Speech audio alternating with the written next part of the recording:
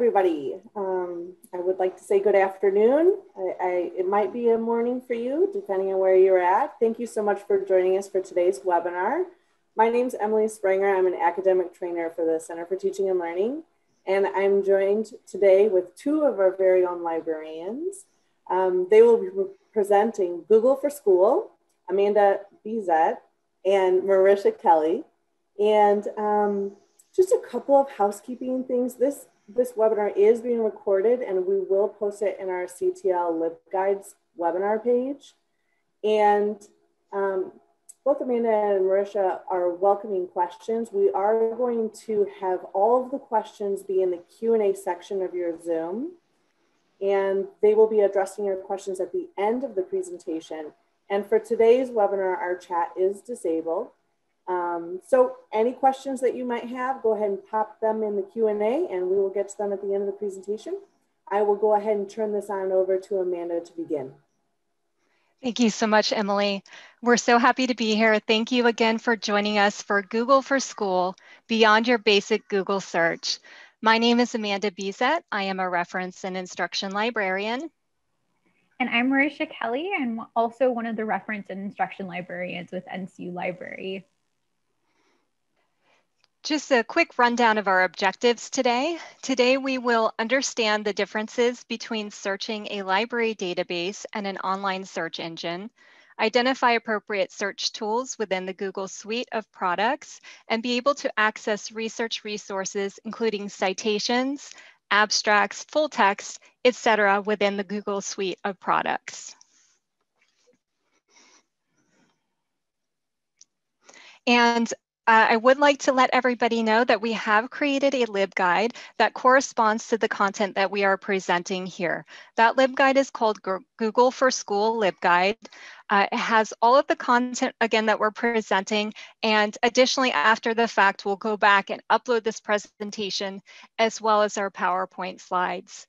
You can access this guide by going to the library's homepage, clicking on the Library Guides tab, which is next to the Roadrunner search, 2 tabs over, and there's a drop-down list there, so you can select Google for School. And before we actually jump into all of those products and get to know some of those techniques for finding reliable sources of information, it's important to first have a brief discussion about search terms. And this pertains to whether you're searching within a library database or you are searching online. So we always recommend maintaining a list of search terms that you intend to use and building onto that list as you encounter different resources. They'll lead you to additional search terms. As you're building this list of terms, please consider synonymous terms. There's different ways to describe the same concept. Also think about how others would describe your research topic, including scholars within the field. There may be additional keywords that they would use that you didn't initially think of. Also think about outdated terms or terms that may not even be acceptable today, but keep in mind that these terms may still show up in the scholarly literature. And for more information, we do have a keyword searching LibGuide, which provides additional information on maintaining your keywords. Today, we're going to start with Google Scholar. I believe we spend the most time here with Google Scholar simply because it is such a valuable tool for finding academic research. So what is Google Scholar? As you know, it's a freely accessible search engine.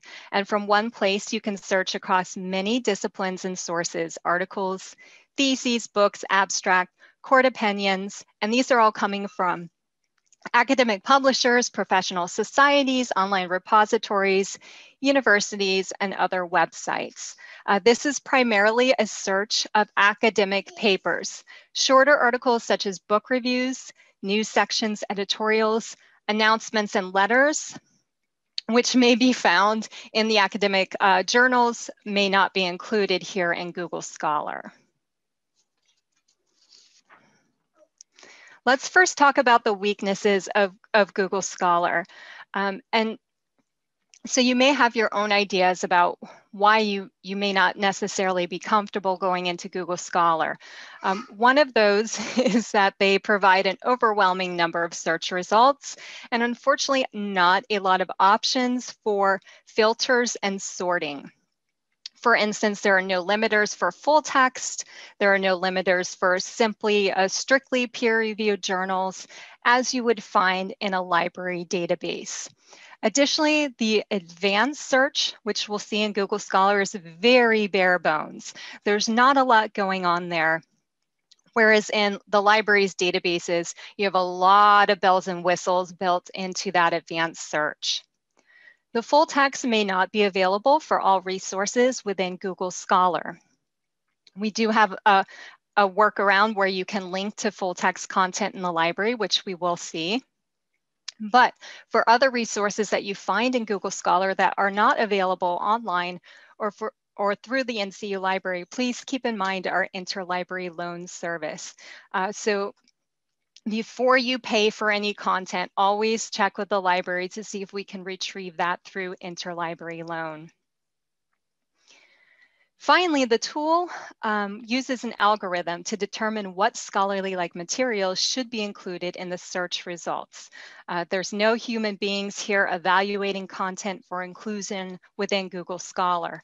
So therefore, it becomes extremely important to evaluate each resource.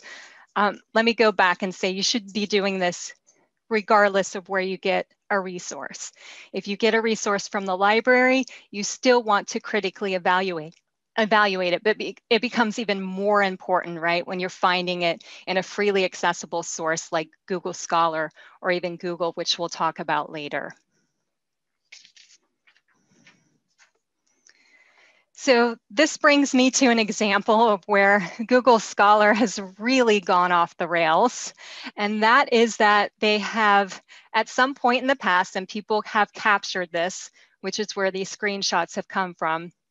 These are Google search results, Google Scholar search results, showing parsed out cafeteria lunch menus as author lists. So you can see in the upper left image, we have M Sticks, BC Wings, LG Salad, LC Salad. So those are the authors' names, supposedly. And then just for fun, I threw in the APA citations to some of these. So you can see in the image in the upper right that mozzarella sticks is correctly put into APA format with sticks, comma, M period. So just a quick example of how Google Scholar is not always to be trusted, right? And that brings us to a much more serious note. Google Scholar has biases because citation is a social and political process that disadvantages certain groups, including women, younger scholars, scholars in smaller research communities, and scholars opting for risky and innovative work. And that comes from the study that I have here below the image. Additionally, Google Scholar has been criticized for prioritizing English language publications. And in fact, a 2021 study found that the Google Scholar sorting algorithm renders research written in languages other than English practically invisible. So I thought that was a very powerful statement, just showing that Google Scholar is not without fault and it prioritizes English language. And I do have that study as well if anybody is interested. So we've seen some very startling and maybe even funny examples of why Google Scholar is not to be trusted. So then why use it? Why should we invest our time and effort in using Google Scholar? Well, first of all, I guess overall on a whole, it can lead you to resources that you may not have otherwise considered. If you're sticking strictly to the NCU library, you're missing a lot that is out there. Because Google Scholar does provide access to very valuable open access resources not found in the NCU library. In other words, the library is made up primarily of subscription databases. We pay for this commercial content. Therefore, we are not pulling into our collection that open access content that you can find in Google or Google Scholar. Within Google Scholar, some might say it's maybe easier to search because you can use natural language to search for relevant resources on your topic. That means that you could just enter terms that you would normally use in conversation, right? Versus trying to think of that controlled vocabulary that you might use in a library database. Google Scholar, in my opinion, and I think others might share this opinion, is one of the best ways to identify highly cited literature. So that, in fact, is the primary way that I use Google Scholar in order to look for the citing and related resources, which we will see shortly. And finally, Google Scholar integrates with the NCU library in some very cool ways, which we will talk about. And again, sorry for a little bit of background noise right here. I have a toddler. Continuing on why we might want to use Google Scholar, Google Scholar provides an organized and instant method for scholars to build on through a sort of digital snowball for literature retrieval. And so we'll talk more about this, but essentially what this means is that just within a few clicks of your mouse, you're able to get to those citing articles and those related articles, and then the citing and related articles for those articles. So you can continue building and building upon your literature with these resources. And that might be a lot easier to do through a tool like Google Scholar than it may be through the library's search, such as Roadrunner. So let's go ahead and talk about ways that you can access Google Scholar. Most notably, you can go directly to scholar.google.com and begin searching your research topic by entering a couple keyword terms or your search phrases. But one thing I'd like to point out is that you can start your search in Roadrunner. And if you're not familiar with Roadrunner, Roadrunner is the NCU Library's unified search engine. So what that means is that it allows you to search the majority of the library's databases, resources, and content on a single powerful search platform. But again, when you're searching Roadrunner, you're searching specifically the NCU Library's subscribed content. But like Amanda mentioned, there's a world of information that, we just don't have indexed within our databases, right? It's physically and virtually impossible for us to have access to everything or record of it. So by using these extend your search buttons, you can easily translate your Roadrunner search to Google Scholar with the click of a button. One thing I will point out is that these extend your search buttons don't always translate more complex searches. So if you're using different strategies like phrase searching or truncation or even nesting, keep in mind that they may be interpreted differently by different search tools. So you may have to edit or tweak your search slightly. But again, you can start in one place and kind of keep on researching with your topic in another tool or database. We also have our 360 article linker, and this is generally found within search results within the NCU library databases or a Roadrunner search. You may have come across this before, and for some of you, it may be ultimately frustrating because two things can happen. The first is that you'll either be routed to where this resource or where this article lives within an NCU library database where you have full access. Or the second could be this middle screen here where you get to a page that says it may not be available within the NCU library, and please use the options below to get it. So you can cross-check Google Scholar to see if there's an open access or a publisher version of that resource that is freely available.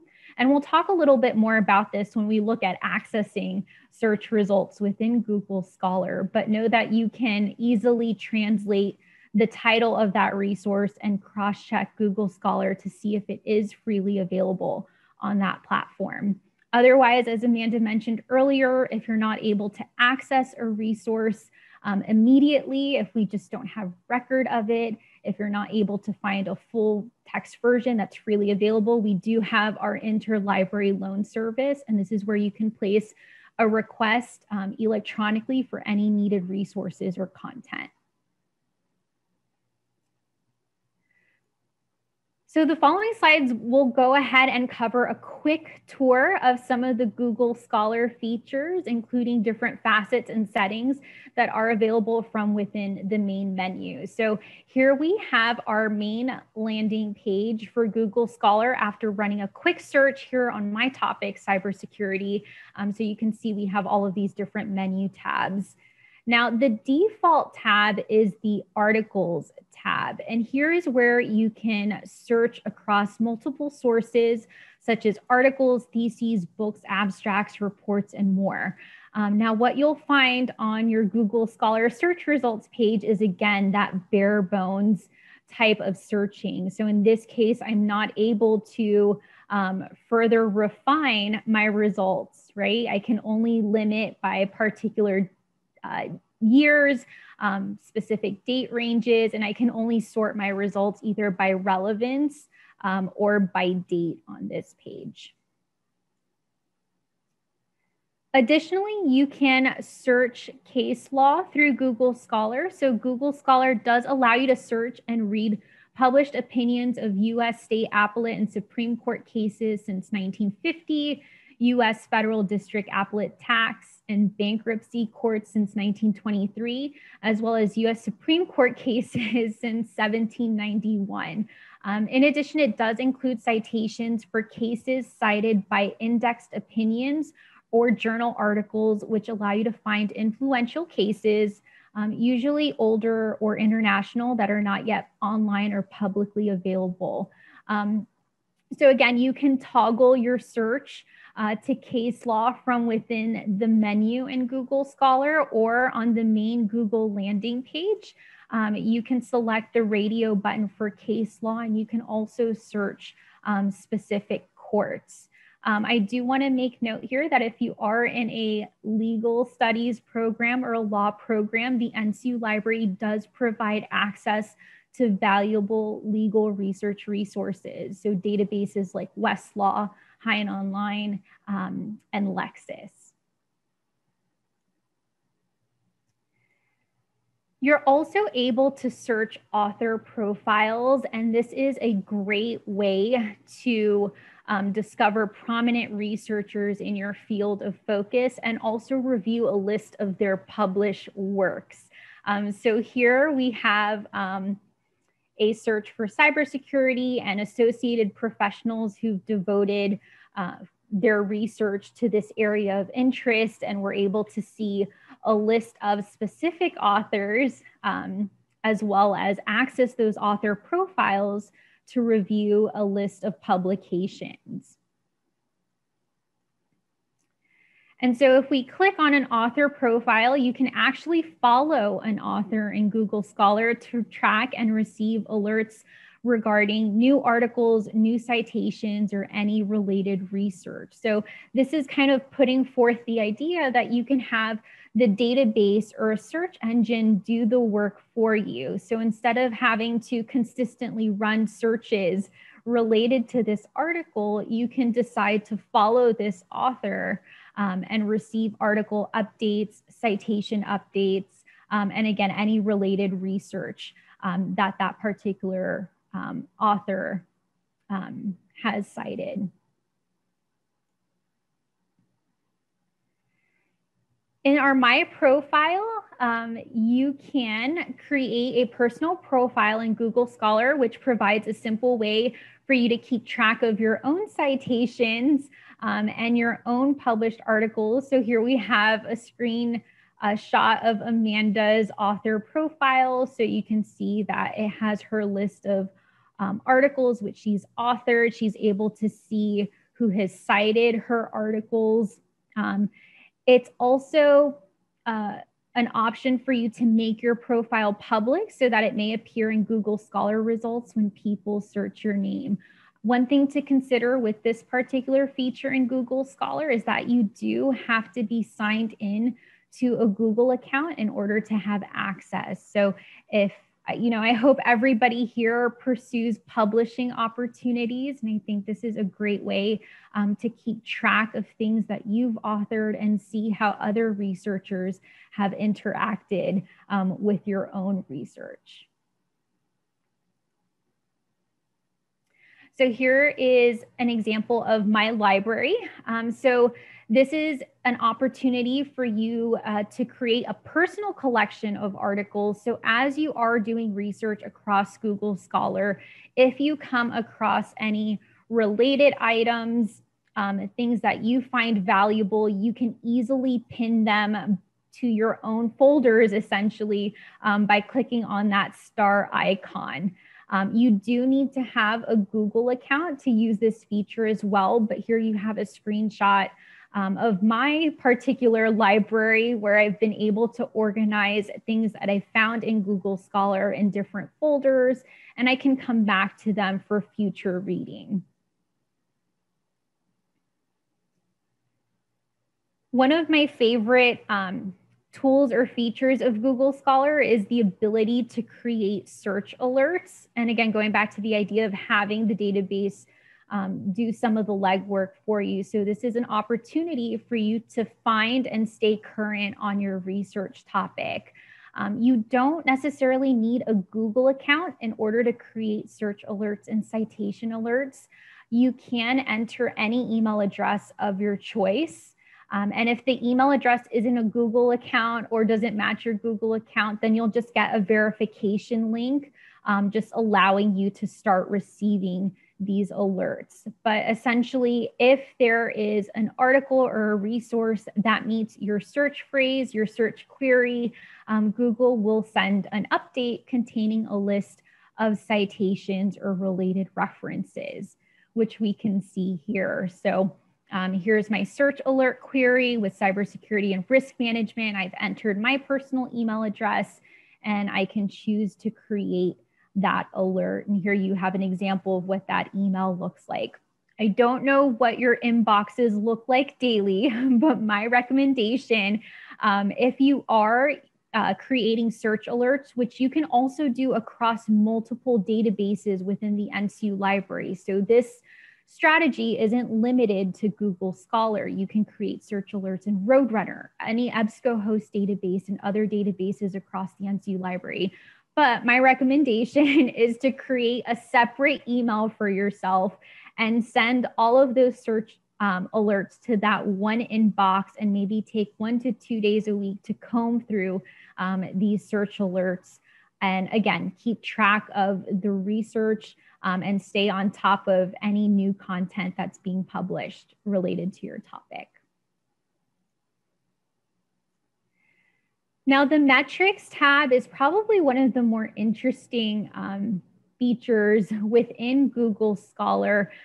This metric tab allows you to view recent citations to many different publications, and it's also a way to help authors as they consider where to publish new research. So you're actually able to browse the top 100 publications ordered by their 5-year H index. And an H index is just an author measurement related to the importance of a citation within the field. So you can actually see which articles in a publication were cited the most and who cited them. You can click on that H index number to view the articles as well as the citations underlying those metrics. And again, it's an opportunity for you to explore publications and research areas of your interest. So here I can click on categories and I can view some of the top journals in, let's just say, health and medical sciences or in the social sciences. So it's kind of like that digital snowball, right? We start with one click and then we're kind of discovering new forms of information related to our topics. And here we can access the advanced search screen. So again, with Google Scholar, you're not getting all those fancy bells and whistles, your multiple search boxes with Boolean connectors like you do in Roadrunner's advanced search page. So You are able to apply those keyword strategies. So you can use your and ors and phrase searching or nesting, where you group similar terms together in parentheses, but really the advanced search is what you've got.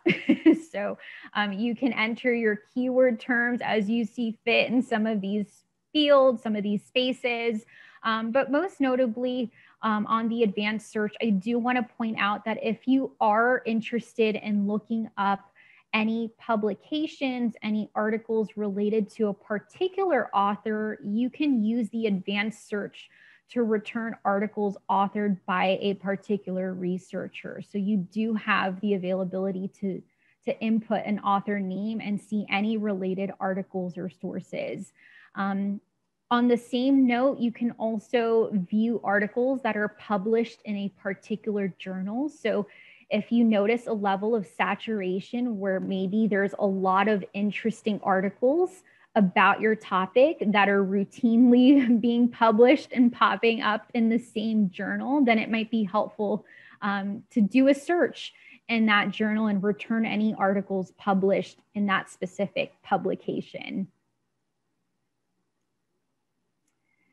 All right, and here we have a recurring video. So the steps are not this long. This is just a recurring video, but you are able to connect the NCU library to Google Scholar to check for full text articles and databases.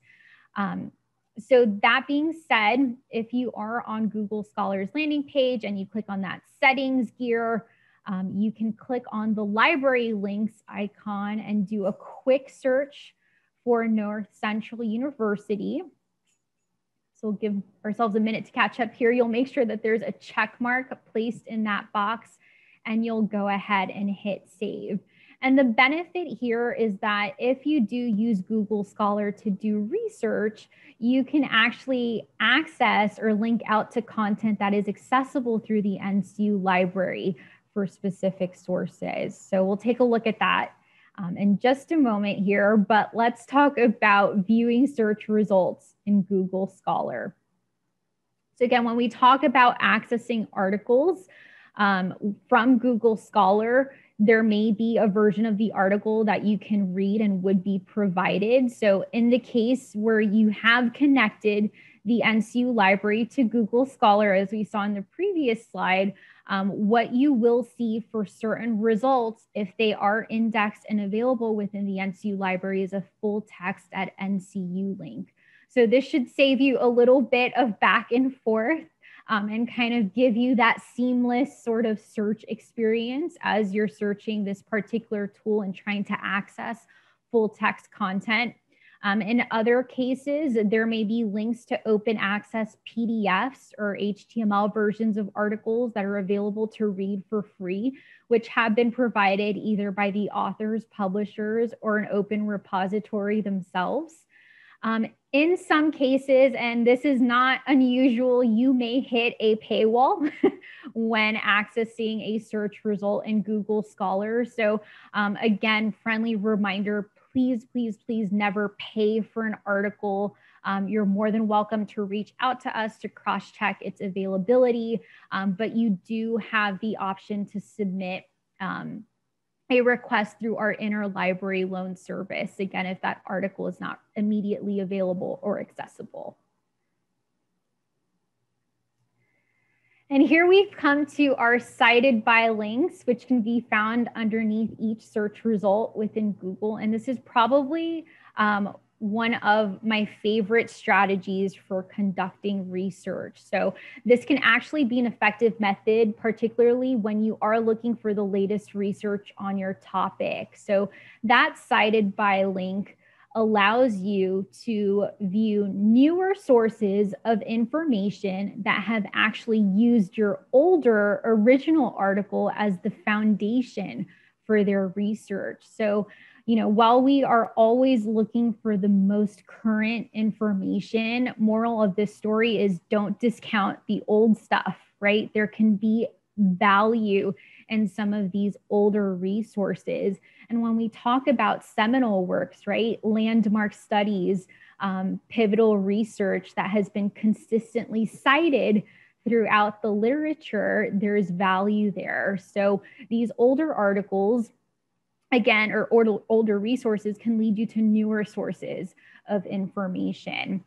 So here I've clicked on the cited by for this particular resource, and you can see that everything ideally in this list is going to be published after 2012, right? Because they're referring back to my original article. You can also leverage Google Scholar's algorithm for finding resources related to a particular citation by clicking on that related articles link beneath the search result. But again, very bare bones. So when we click on that related articles link, we are presented with a list of, resources that are ranked by relevancy, but I'm not able to filter these results any further. So a lot of scanning on your part, although not that many results, about 101, which should be hopefully a quick scan. But again, not a lot of bells and whistles to kind of filter through these search results and these pages. And here we have our cite tools. So Amanda covered some of the mishaps that can happen with certain citations, but you are able to preview the citation of a particular resource by clicking on the quotation marks beneath each search result. You are also able to export content to RefWorks. So if you do use the library's research management tool, RefWorks, you've got a button there to send that information and save it to the tool. You are also able to create a custom button to import directly into RefWorks, and this is actually in your settings. So if you click on your Google Scholar settings and see the default tab for search results under Bibliography Manager, you can have a link displayed to show and import citations directly into RefWorks. I will note here that it is extremely important to check your article citations and resource citations for proper APA style, since a lot of these citation generators and database citation tools are likely to contain errors. So friendly reminder, our friends over in the Academic Success Center do provide access to Academic Writer, which does provide over 150 sample references as well as nearly 10 sample papers.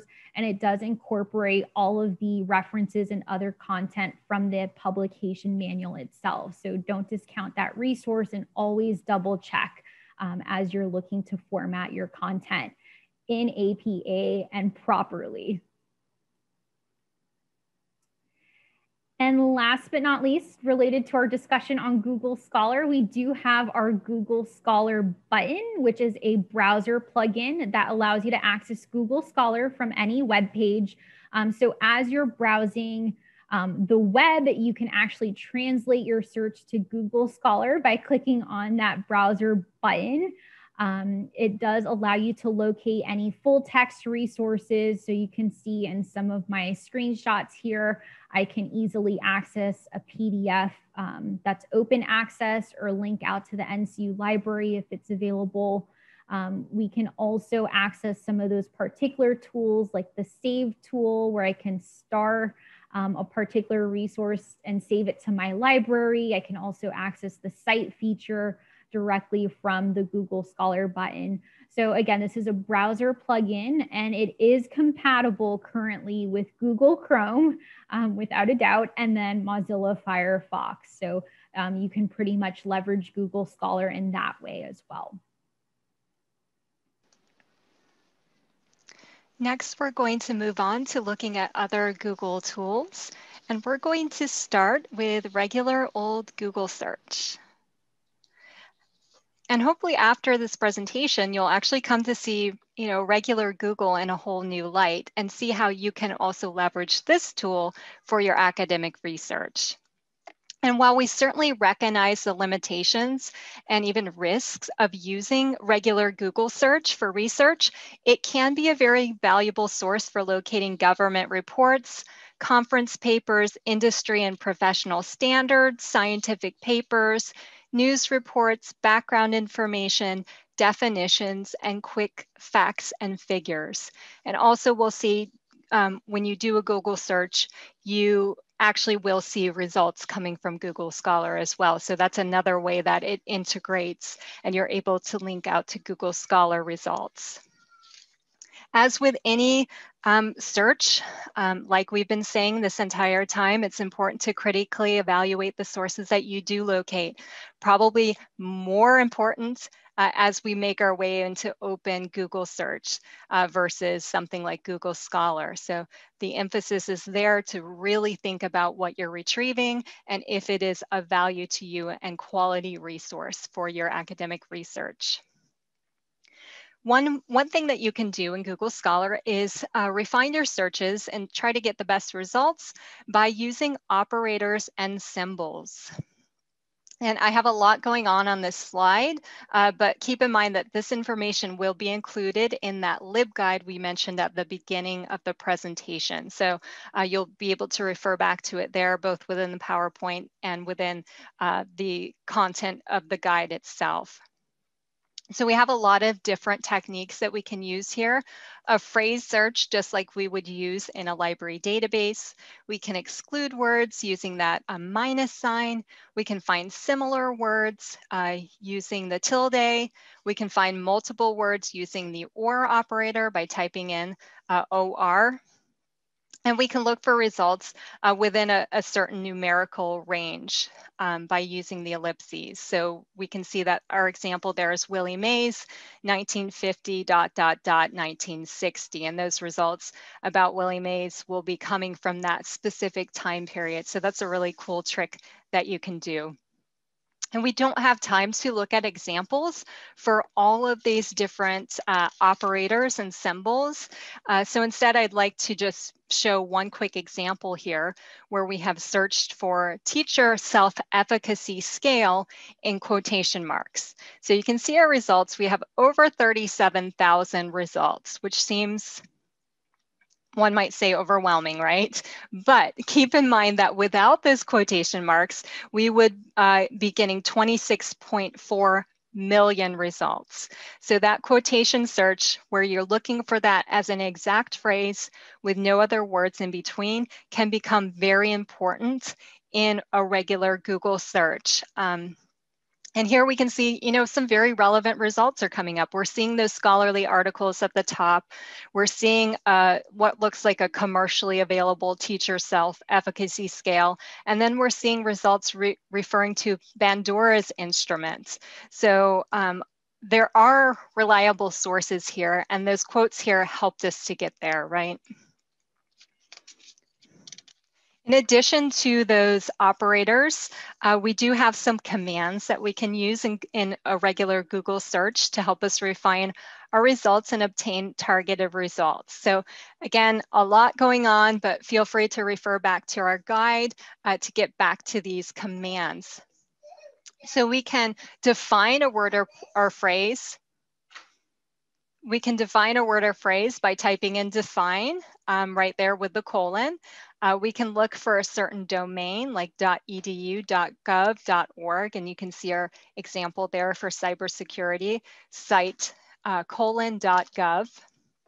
We can look for web pages that link to a specific website. So we see link :www.ncu.edu, and these are websites that link to North Central University. We can find related results by typing in the word related, and we can find certain file types. So if we want only results from a PDF or a .doc or a PowerPoint, we can definitely do that. And this is a technique I actually use a lot to find reports on a given topic. A lot of agencies will upload PDF versions of the reports, and I use that limiter a lot to limit my results to what might be a more reputable source of PDF reports.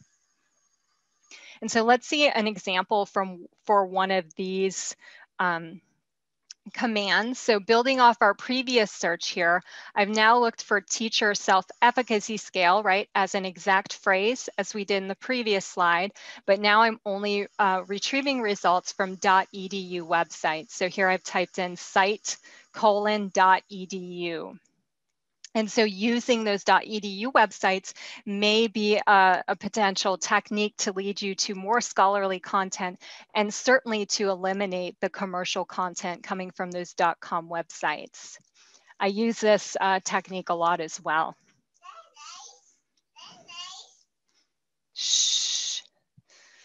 There's also an advanced search in regular Google, which you can actually get to from your search results screen. So here I've done a general search for psychotherapy, and under my settings drop-down menu, I see that option for the advanced search. The advanced search has some cool features here. It allows you to narrow your search by language, region, last update, site or domain. Instead of typing in that commands for site:/.edu, we can actually type that in this field here. We also have that file type search here as well. So instead of typing in that command manually, we're able to choose a file format here. And you can also filter by usage rights. A nice way of using a regular Google search is to look for primary sources. And primary sources, of course, are those that contain firsthand information, meaning that you're reading the author's own account on a specific topic or event that they participated in. And in some assignments, you may have a requirement to use primary sources. And probably your most familiar primary source is a scholarly and peer-reviewed journal article. But other types of primary sources include books, diaries, speeches, and also a lot of creative work such as music and videos. And we have some recommendations on techniques to find primary sources. You can use terms related to your research topic in conjunction with one of the terms that you see here on the screen. Again, these will all be included in the LibGuide, so you can always refer back to it. You can type in something like digital exhibit or records or manuscripts or papers. And let's look at an example so we can see that in action, right? So here we've looked for women's history and primary sources, both as exact phrases. And that led us to some very relevant results, including just a bulleted list at the top of primary sources for women's history. At the bottom of our screenshot here, we see resources on women coming from archives.gov. So already these are pretty reputable. We're seeing at least one very reputable source here. And maybe this would have come up without our more targeted search with the quotes, but it has certainly helped us here. And it has certainly helped us by using that phrase, primary sources. We can also look for primary sources by using format-specific search terms. So while we were a little bit broader in the previous search and we said that we wanted to find any primary source, this takes it to another level where we're looking at a specific type of primary source. So here we might say that we're looking for photographs, letters, speeches, oral histories, correspondence, whatever that case may be. Again, you can refer to these terms in our guide because it's a lot of helpful suggestions here. And let's look at an example here as well. Here we've looked for Martin Luther King as an exact phrase and the word speeches. And these are not coming from .com websites. So now we see that our first result is from npr.org. We have some other recommended questions, and then we have some other articles that discuss Martin Luther King's speeches. The benefit here is, again, nothing is coming from a commercial website.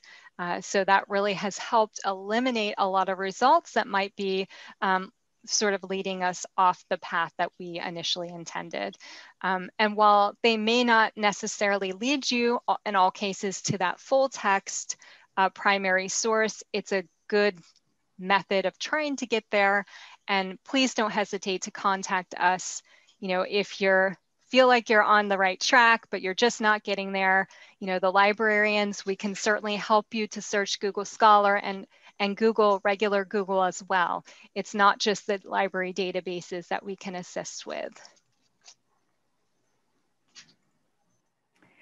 And just like we've reviewed Google Scholar, regular old Google, I do hope that you all take advantage of Google Books. Again, when you're searching the NCU library, you're searching books that are essentially on our virtual bookshelf, but there are so many other publications out there that can be beneficial for your own research that you can just either check out at your local library or even place a chapter request through our interlibrary loan service. So here with Google Books, you can search the full text of books and other resources, inclusive of full text magazines and newspapers in some cases. With some of the books, they are provided freely by publishers, and others are scanned as part of something called the Library Project. But again, it can serve as a resource to help you learn about and browse titles that are pertinent to your research interests. On this particular search page or image, if you will, I've done a search for grounded theory. So I'm presented with books related to my chosen theory. And what's nice about Google Books is that you are able to filter by different access levels or access types, so to speak. So I can browse Google eBooks specifically, or free books on the platform, and things that have a preview available, which is a nice segue into what kinds of previews you have access to in Google Books. So in this particular Google product, books are displayed using different view types, and these view types are actually based on a title's copyright or the copyright owner. So in some cases, you might have a full view, which allows you to access the full text of the title, including works that are out of copyright or things that may be in the public domain. You might have a limited preview, which in most cases would allow you to access certain chapters or pages of a title, but a lot of the text may be omitted. But at least it's a way for you to maybe review the table of contents and assess whether or not this book might be helpful in your research. And then in other cases, unfortunately, you might come across a snippet view, which only displays literally snippets of a few pages of that book, maybe a couple of sentences related to the context of your search term within the title. And then otherwise, there may be no preview available, and you're only presented with basic details about the title. So maybe citation information, maybe a synopsis of the book.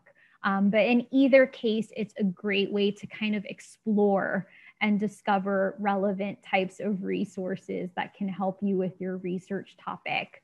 One thing that you will find with Google Books is that if there is a free version available, and in some cases for those titles that are considered public domain books, you are able to download them in either a PDF format or an EPUB format, which you can use with a reader, so something like Adobe Digital Editions.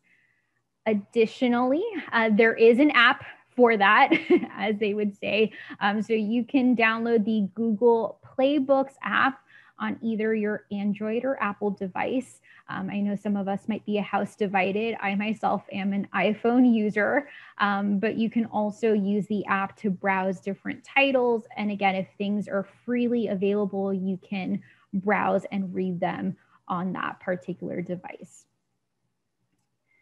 We also have a Google Dataset Search. So we'll try and go through these fairly quickly to allow for some questions here. But if you're not familiar with Google Dataset Search, it is a specific search engine that searches the metadata for millions of data sets and thousands of repositories across the web. So similar to how Google Scholar works, Google Dataset Search lets you find data sets wherever they're hosted, whether it's a publisher's site, a digital library, or an author's personal web page. So this can really be useful in the sense where you're looking for scientific data, government data, or just data provided by news organizations.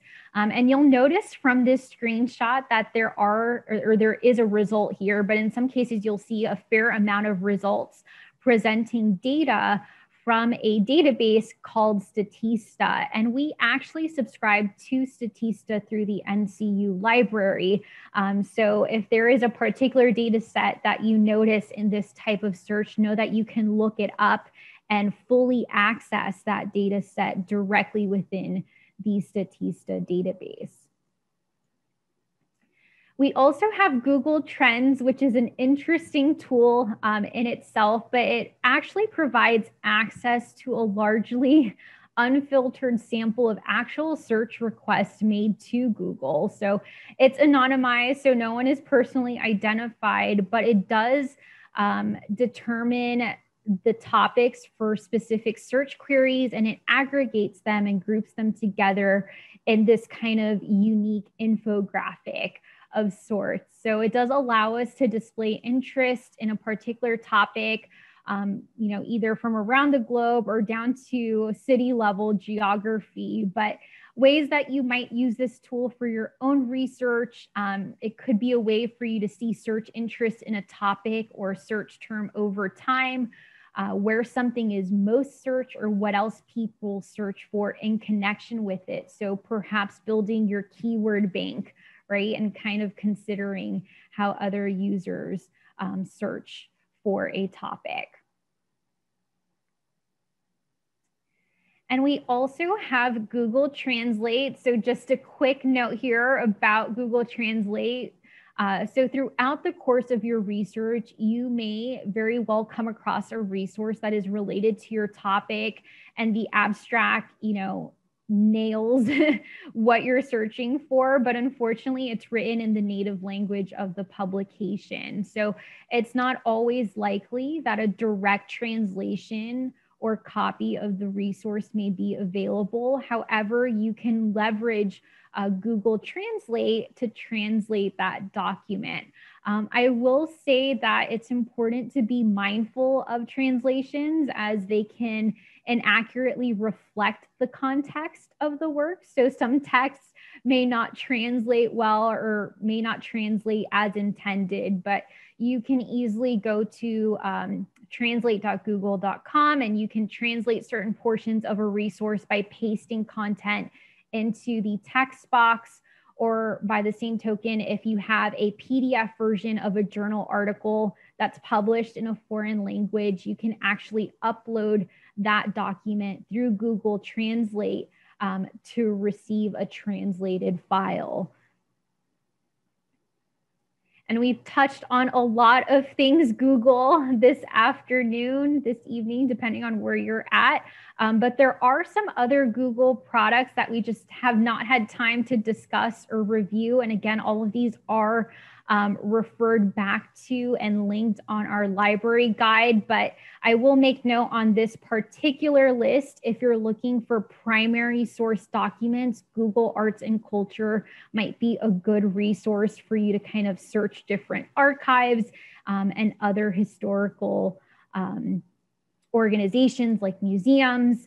And then, of course, if you're looking for an image and are searching for permissions to use a particular image, you can always refer back to Google Images. So just a couple more Google products to add under your research belt of sorts. And last note we'll make here, so we've done a lot of discussion and provided you with different screenshots related to some of our Google tools for school. However, you are welcome to join us for another session, and we do offer this session every month, Amanda and I, so you can sign up for an upcoming session through our NCU Library events calendar, where we actually do a live demonstration of these tools. So this was kind of our fail safe, right? So that way browsers aren't acting wonky during our presentation, but please feel free to join us. And if we don't get through everyone's questions today, we can definitely tackle those at one of these other sessions moving forward. So with that, thank you all so much. And I guess we'll open it up for questions. Yes, I first I have to start off with if everyone could applaud your beautiful toddler, Amanda. She did so great. And so many people in the Q&A were like, oh my gosh, we love her. And don't worry, she's not making any noise. So thank you, because I was having anxiety, so that makes me feel better. Oh I was mostly worried about the water faucet and the noise. You can barely hear it. Thank goodness for the headsets. Thank you. So many people were saying so many nice things in the Q&A, and I just had to start with that because I am a mother of 2 little ones as well. We had a question that was actually submitted to us via email prior to the webinar, and I want to start here. Among peer-reviewed journals on a given topic, what are 2 to 3 best ways to determine which article carries the most weight or the most validity or trustworthiness? So I'll go ahead and I'll start. I think, again, looking back at the citing articles, right? So if you find a really great resource, what other research has used that as the foundation for newer research? So again, you can use citing articles to find seminal works, those pivotal landmark studies that have been referred to time and time again in the research and really have been influential in a particular discipline. So it's not to say that there's a standard definition for, what we consider to be seminal research, right? It's not necessarily this, article has been cited 1,000 times and that makes it seminal. It could be cited 500 times, it could be cited 10,000 times, but, in the context of your research, is there a resource that has been referenced that shows that it bears some weight? So I think that's one thing that we can kind of take a look at when considering the value of those resources that we kind of find and are evaluating. Thank you very much. Yeah, I can continue on that answer though, Emily, sorry. Because you did ask for 2 to 3 things that we can do. And so building on what Marisha said, we can first look at those citing articles. We can next investigate the journal itself a little bit more closely by looking at, first of all, making sure it's not considered a predatory journal. And so we do have information about this on our scholarly publication guide, which Marisha is putting into the chat. So hopefully everyone can see that. If not, there will definitely be a way for you to access it through the library, through our guide. So looking to make sure that's not considered a predatory journal that invites scholars to pay to publish, that sort of thing. And then beyond that, investigating more closely the impact factor of that journal, the impact factor of the journal. So we have our traditional impact factor, and then we have different impact factors or journal rankings, such as that H5 index that we saw in Google Scholar. So we can move on to that as another step.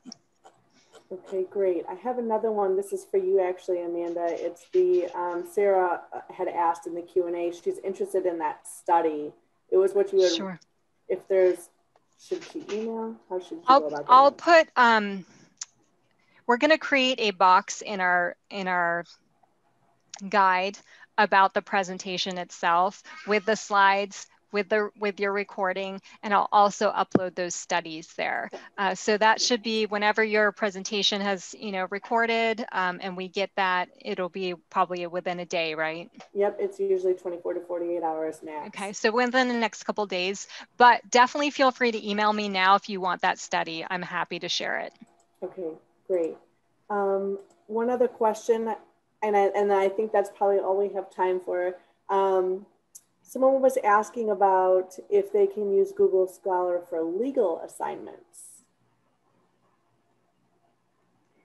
So I would recommend speaking with your professors, using those NCU library specific databases for legal research. Not to say that you can't use Google Scholar, but again, there becomes the issue of accessing different resources and then kind of going back to that bare bones, right? There are a lot of powerful filters, a lot of powerful tools in these legal specific databases. And I do recommend that you harness everything that those databases offer.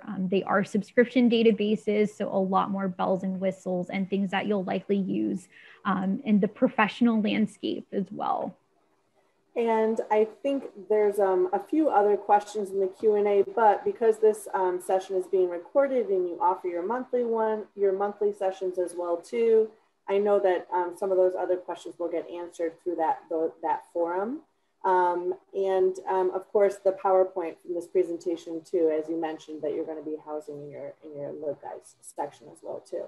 So I feel confident that we'll be able to address those questions through those forums. Everybody, I want to thank you all so much for being here today. And again, this webinar will be posted in our CTL webinar section on the LibGuide page. And thank you all so much for joining us today. Thank you so much, Marisha and Amanda. Thank you so much.